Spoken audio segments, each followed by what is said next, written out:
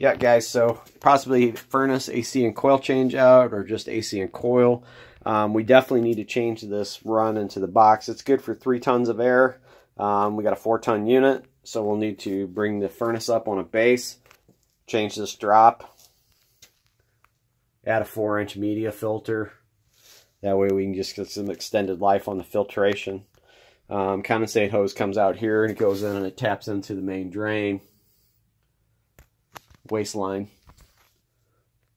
Got a 6-inch flue, 3-inch to the water heater, 4-inch to the furnace, and it is just corroded, and I'm sure it's from over temperature and from the furnace not getting enough airflow.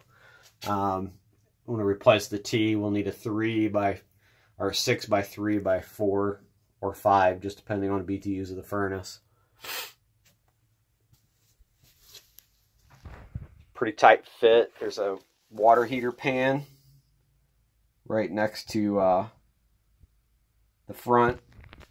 Then we got that waste drain in the back.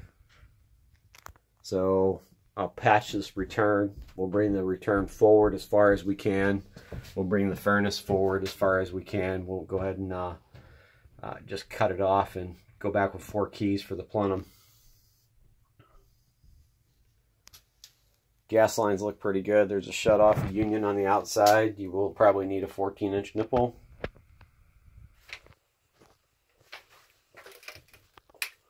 And I'll get around here for the back.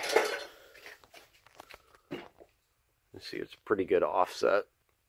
So we'll definitely build the plenum on the site.